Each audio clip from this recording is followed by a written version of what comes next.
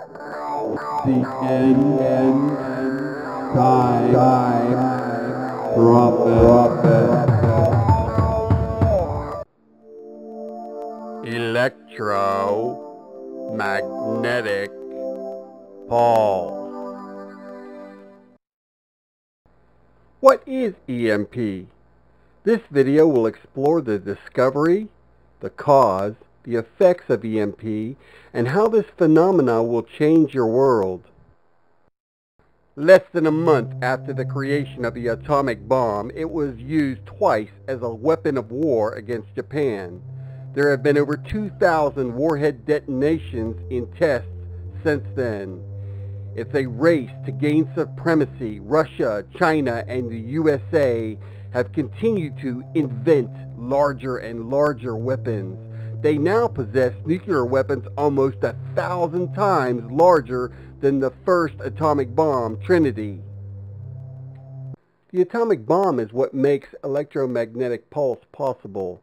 The first atomic bomb, Trinity, was detonated on July 16, 1945, and it was only 19 kilotons. President Truman made the decision to use the atom bomb 3 weeks later on Hiroshima and then 3 days following on Nagasaki. On July 9, 1962, during Operation Dominic, the nuclear test Starfish Prime knocked out electricity to part of the Hawaiian island of Oahu. Kauai and Maui also experienced electrical problems. This was the discovery of electromagnetic pulse. Nuclear testing continued in the 40s on land and sea. The Americans had stockpiled 50 warheads by the end of the decade. This video depicts a 20-kiloton warhead at sea.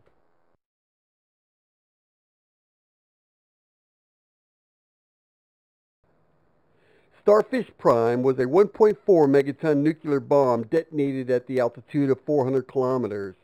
This test unexpectedly warned the scientists that the Earth is affected electrically by nuclear weapons at high altitudes. In 1949, the USSR detonated their first fission warhead, and the Americans began to develop the hydrogen bomb, a thermonuclear two-stage weapon, like the one used in Starfish Prime.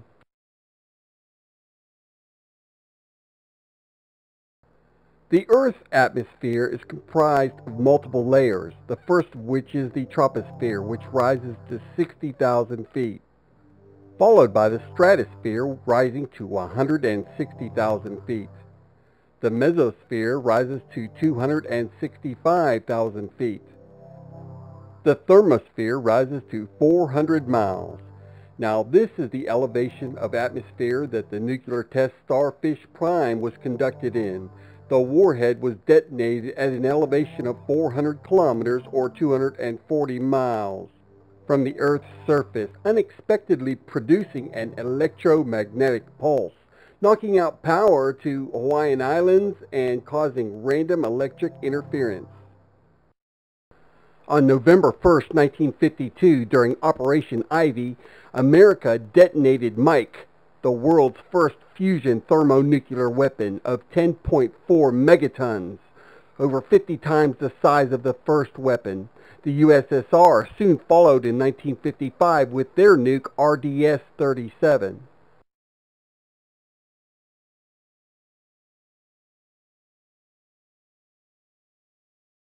The ionosphere rises to 6,000 miles. It has electronic principles that allow radio waves to bounce off of it.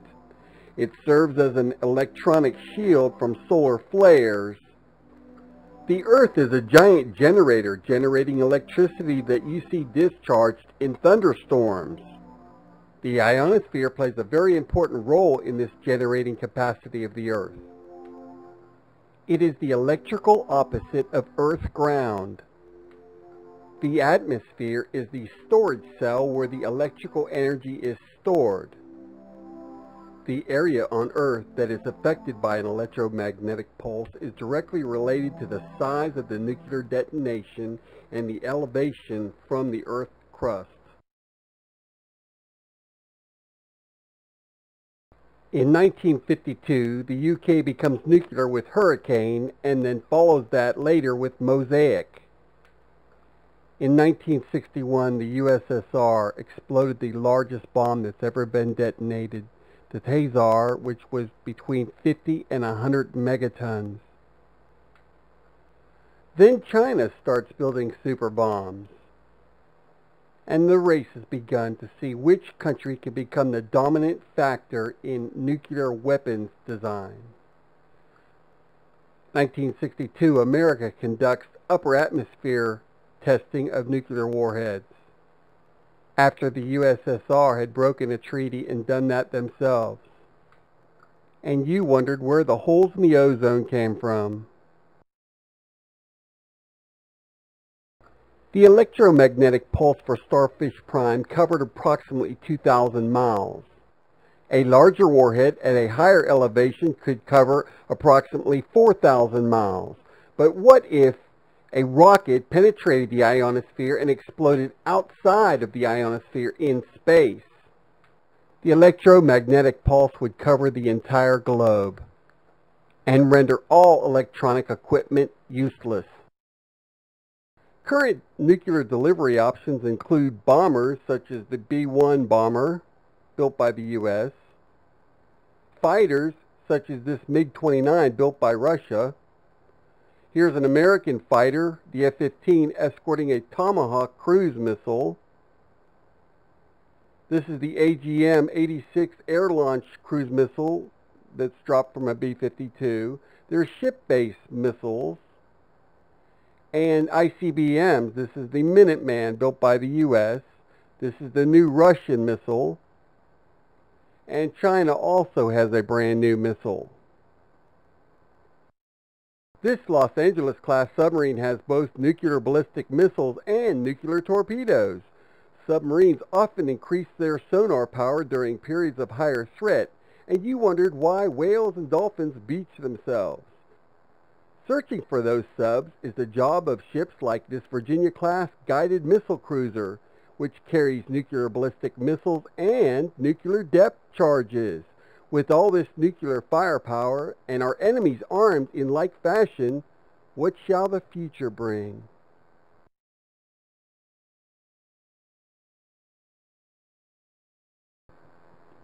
Microelectronics. Our desire to have smaller electronic devices has made us vulnerable to EMP. Electronic technicians must wear a grounding strap so that the electricity in their body does not ruin electronic circuitry. Just think how an electromagnetic pulse would affect your world. Financial markets with no computers to track them, banks with no record of your financial balance. The author of this video believes that nuclear war will break out before the year is over, and that a nuclear missile will be detonated in outer space to abruptly end the war and save the world from complete annihilation. What if you knew the future before it happened? What changes would be made? Would you prepare? The world is about to enter into a time known as the Great Tribulation. Are you ready?